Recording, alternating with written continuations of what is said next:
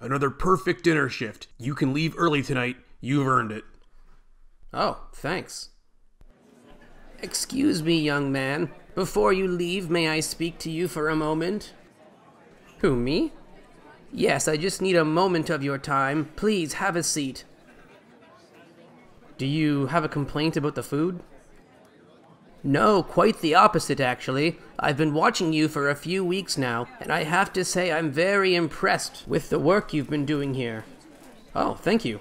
Yes, well, the reason I wanted to talk to you is because I have an opportunity for you that would allow you to use your special set of skills for something bigger. Oh, well, I appreciate it, but I don't think I could leave this place. You see, I figure there's no shame in doing a small job extremely well. Oh, shut up. Wait, what?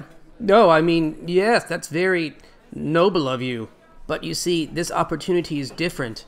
I think you could help a lot of people. How could I help people? I'm just a regular, everyday radioactive line cook. I understand this is confusing, but I can't say anything else here. Please take my card and stop by this address later tonight. I'll explain everything to you there. I hope to see you. Help people.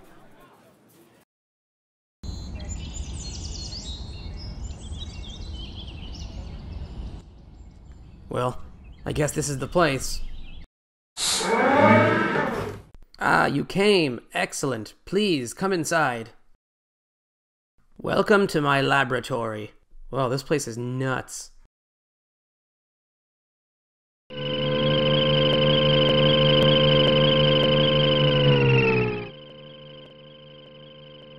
What are you waiting for? Get in the transportation pod.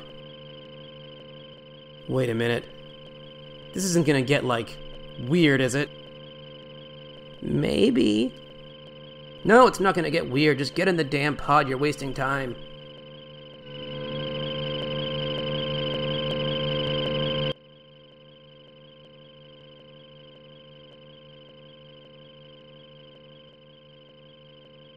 So, where exactly are you taking me?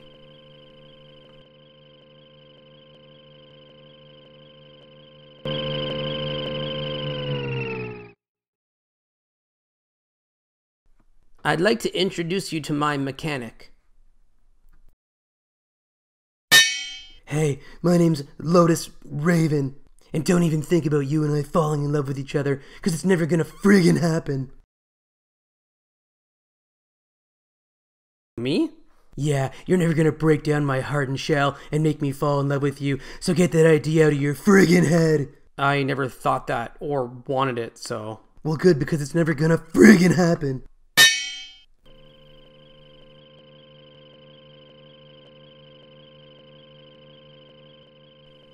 What the hell was that? Oh, don't worry about Lotus Raven. She's just had her defenses up ever since her parents were murdered by line cooks. Oh my god, really? What, did they, like, shoot them or something? No, they undercooked their chicken. The salmonella was unbelievable. They had diarrhea for a week, until eventually they diarrheaed out their entire skeleton. Oh my god.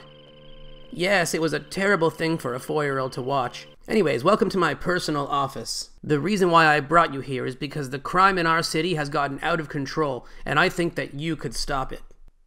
I don't understand. How can I help? I don't even know how to fight. Ah, yes. That's why I designed you these.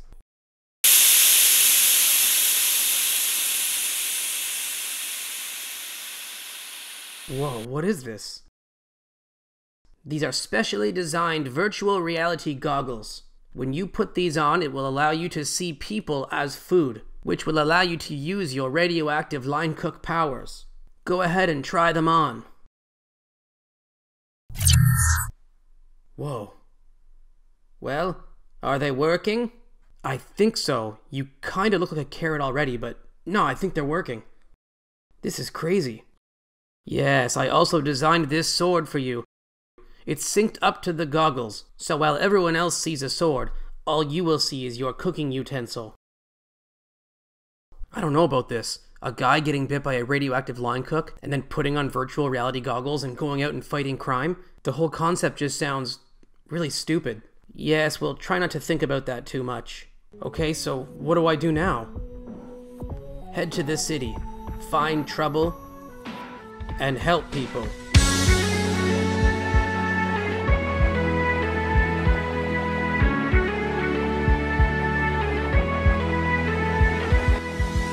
Lettuce for sale. Hey lady, give us all your lettuce. Oh dear. Hey, leave her alone. And who are you supposed to be? Well, you can call me Superpowered Restaurant Employee Man. Actually, Why, is that bad? do you need me to tell you it's bad? I guess not. Okay, well then how about... Radioactive Line Cook.